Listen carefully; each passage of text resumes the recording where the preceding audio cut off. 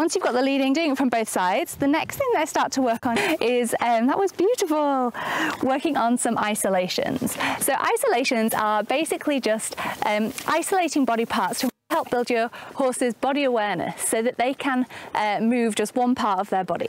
So the first thing that we start to, oh, good, where I find a scratchy spot. So I do include lots of like downtime in my sessions, kind of break up the big session into these little mini sessions, but we'll include lots of movement and then cuddles and little grazing breaks and just lots of different bits and pieces so that the time together is really calm but really positive and fun as well. So when we're teaching isolations, it comes down to this clarity again. So I want a really clear way to say to my horse what it is that I want them to do, because horses generally, they don't do what we want because they are anxious or they're confused, they're scared, they're overexcited, all of these emotions that we don't want.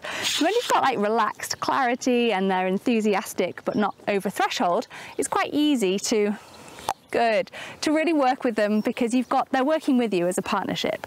So when we're looking for isolations, we begin with lateral flexions. Good. Which is literally just bending the head from one side to the other. And as you can see, a really easy way to begin to do that is by using the target. So I can just hold the target into position and Rowan will bend her head and hold her nose at it in the right position. And then from there you can really start to change. So I can say, can you come low? Good, really nice. As well as high, you can ask for different amounts of flexion. And what I like about this is, yes, it's stretching, so it's kind of like carrot stretches, but a bit softer. They're not just like swinging around for the carrot, but also because I can just look for her to soften there. Good. Then you can start to get a little bit of duration. And so they're starting to get this idea of like just moving into this position and just softening and relaxing into it rather than just swinging around. And that's going to be really important if you're wanting to change the level of bend, but also to make sure that you don't overface your horse physically as well. Should we try the other side? Oh, you've got a horse flying there. They're horrid, aren't they? You come around this side, you touch. And then we can stretch it down. You touch. Nice, good girl, really good. So you'll start to see whether your horse can do it more easily on one side than the other as you are progressing. That was lovely, that was lovely. Good girl. Rowan used to be very, very stiff to the right, so she was bent to the left and she would really struggle to bend to the right. She'd often just step onto me with that right shoulder instead. That was lovely, good job. So when we're looking at this training, it's like, how can we make it clear for the horse? How can we make it rewarding? And how can we really get these positive emotions? So looking at relaxation, interest, it's got to be interesting for the horse, that they're problem solving, that they're an active participant in working it out.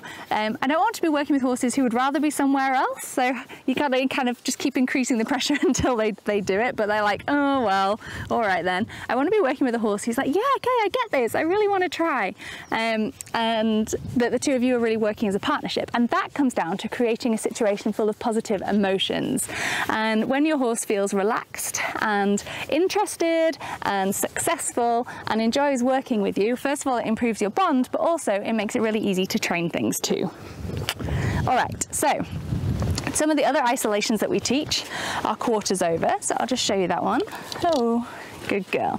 So you can use a target again, or a rope. I will show you some of this with different equipment. And the way to do it, oh, I know, those flies are horrid, aren't they?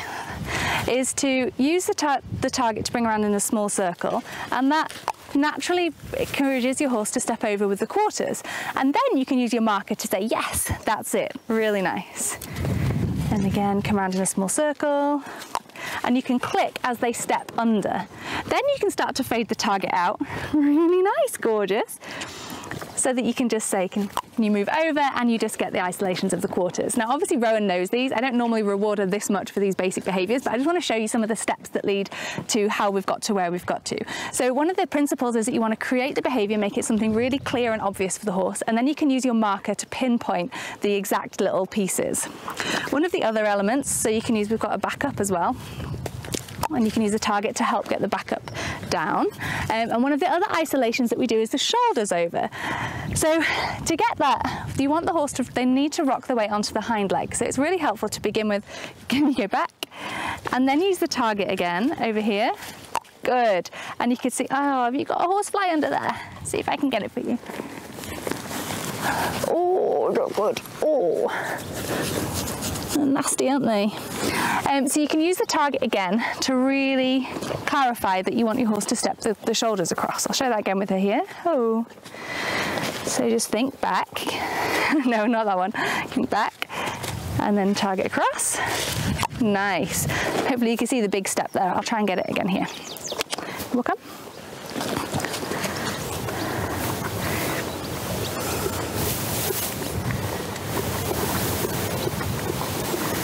Sorry about the flies, although they're not as bad as they have been. They've been awful the past few days. You done, Ro? So you can start to see like how helpful the target is, because it's something that the horse is moving towards rather than away from. So it's really easy to say, the hair, good, to say this is where I want you to go. And once you've explained it to the horse, then again, just like we did with the quarters over, you can start to fade it out. So you can just, you walk on a couple of steps. Oh, good. Again, can you think back and then cross? Nice. So you can see there that she didn't then need the target, that it's just my body position, the hand on the shoulder, and that builds into all of these different elements. So as always, oh, you want to do the poles? We will do that in a bit. Come back.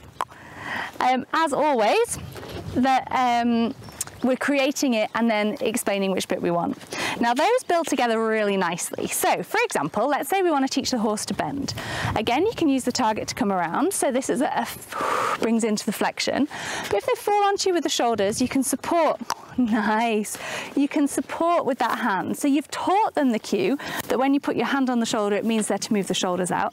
And you've taught them the cue that if you ask here, they can bend a little to the inside. So if I then combine them, yes, good. Then he should get a horse that can bend really nicely. Good job. Really, really nice. That was fantastic. I'll show you on the other side. So a really nice exercise you can do is to go, can we go straight? And then can we bend? You can see my body changes, cues change, good. Yes, gorgeous. And then can we go straight again? Straighten up my body. Oh, beautiful. So nice. So nice. So the whole principle is really about breaking everything down into these clear little pieces so that you've got, you've got something really obvious to be able to explain to your horse. I'll show you coming again down this side. You walk on. Oh, we're not doing that one. Good girl. So we go straight and then we bend around softly. And you can mark your horse, yes, there.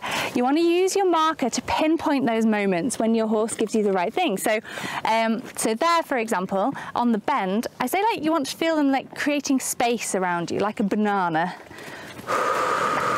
So if they're rushing or tense, you just wait, you breathe softly. There, and as she bends around, I feel that the shoulder's not coming on top of me anymore. This is so obvious when you're feeling like, oh, they're just falling closer and closer and closer, versus when you have your hand there and they just curve around. Good girl. Good. And then we change, walk, and good. Walk straight. Oh. Then we can come back. You see she has a head up there, touch. Good. We've been working on the back up because she does have a tendency to throw her head up and contract a little, so using the target. So then you can just start to mix everything up.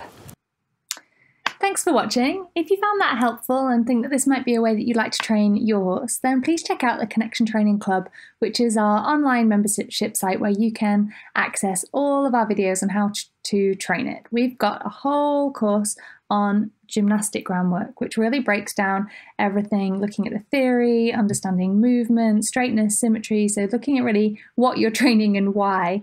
And then there are videos taking you right through every single exercise, starting with leading, building up, teaching all of the things you've seen in this video, all of the isolations, beginning bending, things like that, and then right up to more advanced exercises as well. We've also got home study courses on everything from getting started with positive reinforcement, handling, healthcare, despooking, loading, riding, all sorts of different bits. You can get support through the forum where we've got wonderful members from all over the world who are really supportive and friendly. You can get support from us as well. We run study groups, Q&As, where you can ask your questions, join in the challenges, get video reviews, all sorts of support is available, and you'll become part of a really friendly, open-minded, supportive group of people as well. So if you want to find out more about that, then head over to our website, connectiontraining.com. You can find out more about myself and Rachel, our approach, and more about the CT Club, and sign up there too. You can also find out more in our best-selling book. Just head over to Amazon and search for Connection Training and it'll pop up, and that gives you a lot of information on our principles and as well as the training from a practical perspective as well. So thanks for watching, and I'll see you soon.